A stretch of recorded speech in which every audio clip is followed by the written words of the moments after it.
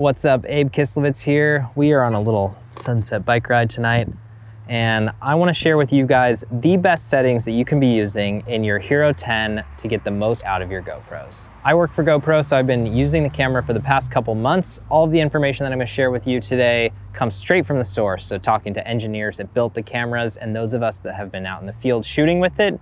There's a ton of different settings and modes in the camera, and knowing when to use which of those settings in which applications is going to make sure that you are getting the best quality out of your cameras. So stay tuned. We're going to be talking about stabilization, shooting at night, POV, all of the different things that are going to be exciting to understand. Thanks for tuning in.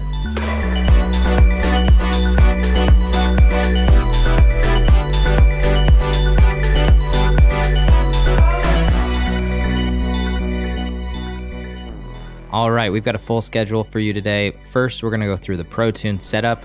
Next, we're gonna talk about aspect ratio and resolutions. Then we're gonna go into the meat of this video, which is the settings guide. And lastly, I'll touch on exposure control. Let's get started. To get into the video settings, we're gonna tap on the video settings pill at the bottom, and then tap on the pencil icon of the preset that we wanna adjust. Here's a pro tip for those of you that don't know, just tap and hold this video settings pill to jump directly into the video settings. So we'll be doing the ProTune setup first, and these are kind of the under the hood settings. What I show here is pretty much what I use all of the time with very few caveats, and I'll explain those as we go. One thing I do want to note is that you will have to change these settings for all of the presets that you're setting up if you are setting up presets, so just keep that in mind. For bitrate, we're going to go with high. For shutter, the camera does a great job on auto. EV comp is a setting that basically tells the camera to overexpose or underexpose. I like to keep mine on -0.5 just to make sure the camera doesn't overexpose. For white balance, the camera does a great job on auto, but you can set it to something specific based on your scene. ISO is the digital gain in the camera, so the higher it goes, the brighter your footage is going to be in low light, but also it's going to be noisier. I keep my ISO min at 100, and I keep my ISO max at 1600 because it helps with hypersmooth in low light. If you want to read more about this, I have a blog post of why hypersmooth requires higher ISOs to work without blurring. Just know that 1600 is a good happy medium between not too noisy, but helping hypersmooth enough in low light. I keep the sharpness in the camera at low at all times because it gives me the cleanest footage possible. I typically sharpen my footage in post, but also if you're trying to match GoPro footage to other camera sources, low is going to help that be a seamless transition. Last but not least, we have the color profile, and our options now are vibrant, natural, and flat. Vibrant being the former GoPro color. I prefer natural because it's just a little less punchy than vibrant. It helps with the highlights and the saturation in the camera, but it's also easy to color correct. For those that don't know, flat is actually a log curve, but it does take quite a bit of color correction knowledge to get that looking right. And I will shoot in flat if I'm in a tough situation where I have some intense highlights and shadows. So that's pretty much it for the ProTune settings. If you look at the left, I've highlighted the things that are not default in blue. All the rest come default out of the box, so not too much to change. I want to quickly talk about aspect ratio. GoPro films in both 16:9 and 4:3. Where 4:3 is just capturing the entire sensor. If you look at the comparison, 4:3 just offers more view above and below that same 16:9 frame. The only downside is it's more taxing on the processor, so you can do higher frame rates in 16:9. Each of these modes contains different resolutions of varying sizes. Typically, the lower resolutions is where you get your high frame rates, which equates to better slow motion. The Hero 10 really bridges this gap by offering 120 frames per second in 4K. To give you a little size reference, here's 1080p compared to 2.7K, and then we move up to 4K, and finally 5.3K, which is almost twice as many pixels as 4K. On the other side of the spectrum, in 4.3, we have 2.7K 4.3, which is basically 2.7K but taller, 4K 4.3, which is 4K but taller and a little bit wider in the GoPro, and then 5K 4.3, which is a little bit narrower than 5.3K, but taller. The only crossover is the Super View lens, which takes the full 4:3 view and squishes it down into a 16:9 frame. It then pinches the middle together, so it looks like it's the correct aspect ratio in the middle while stretching out the sides. You'll get the same view if you're filming in 4x3 in the wide lens, but Super View conveniently packages it into a 16:9 frame. You'll pretty much always hear me recommend shooting in 4x3 over shooting in Super View because you can do a lot more with the footage in post.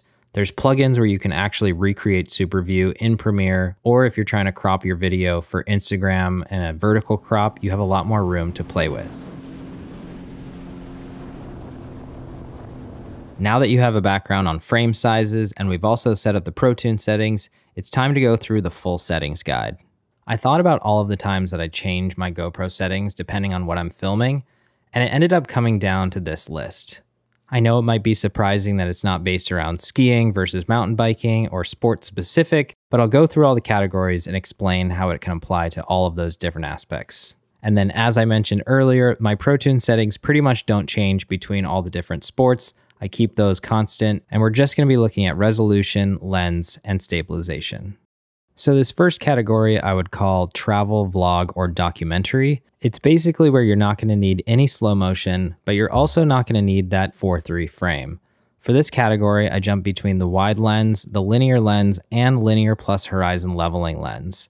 New in the HERO10 at 5.3K 30, the linear plus horizon leveling lens doesn't crop in any closer than the linear lens, which is huge. The great thing about the linear and linear plus horizon leveling lenses is they utilize all the extra room that they get from cropping to give you better stabilization. By filming in 5.3K 30 versus 60, it allows us to use Hypersmooth High, which is the best stabilization we can get at the widest field of view. Next on the list is POV, which is basically anything that's first-person view that doesn't require slow motion. So it's similar to travel vlog in that I want high resolution, but I like to have the extra view that 4x3 gives me. So I'm going to use 5K 4x3, which is a new mode in the HERO10, and it is incredibly high resolution and extremely beautiful. I prefer the wide lens with this because I'm trying to get the widest view possible.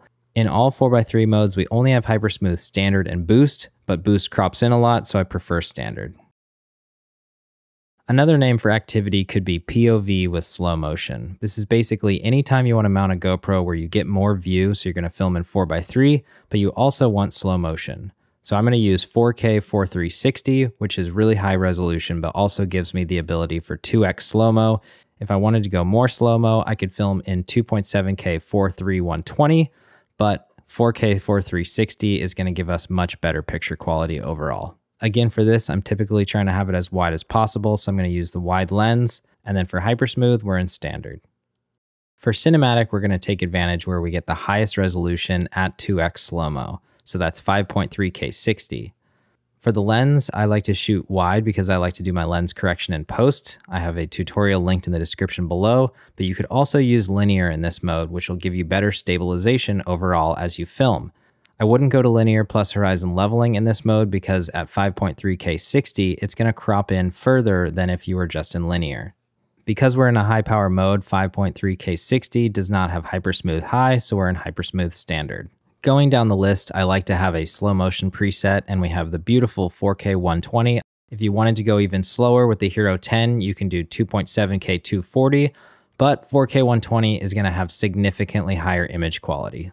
For the lens in 4K 120, I like to go with wide, but also linear does give you better stabilization as you film. And then for Hypersmooth, we're in Standard.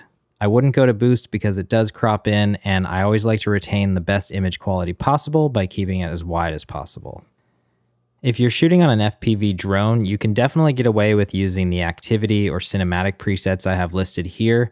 But to get the best image quality with the best stabilization, I would recommend using RealSteady, which is a standalone application that stabilizes the footage based on the gyro and all of the data in the camera.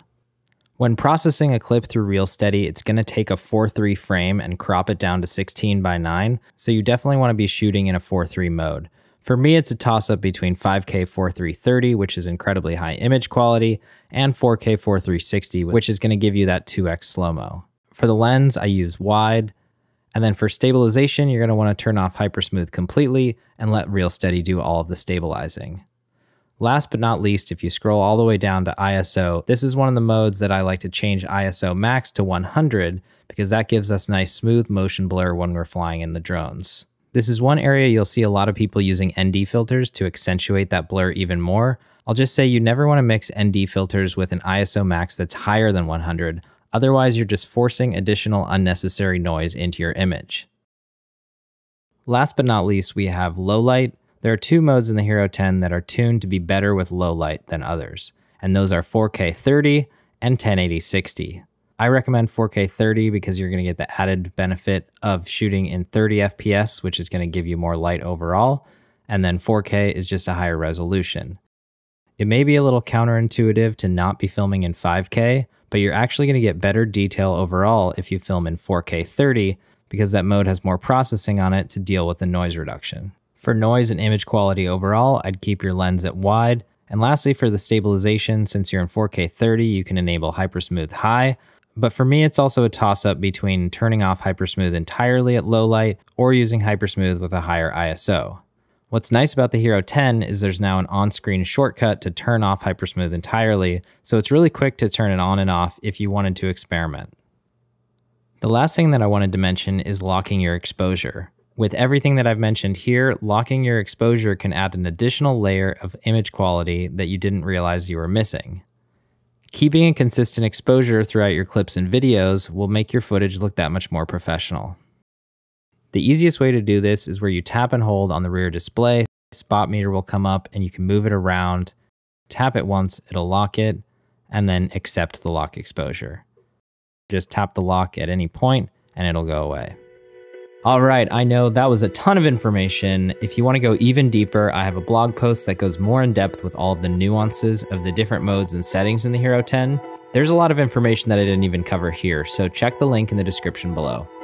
I'm Abe Kislevitz. Subscribe if you haven't already, and share with your friends because we always like everyone shooting in the best quality. If you're watching this before December 1st, 2021, make sure you enter the GoPro $1 Million Challenge, where GoPro makes a highlight video out of your footage, and if you get selected in the final edit, you'll win an equal share of $1 million. The payout is usually $15,000 to $20,000 per person that makes it into the video, so you can use all of these tips and tricks that I've shared here to get some high quality videos. Thanks for tuning in, I hope you enjoyed this video, and stay tuned for the next one.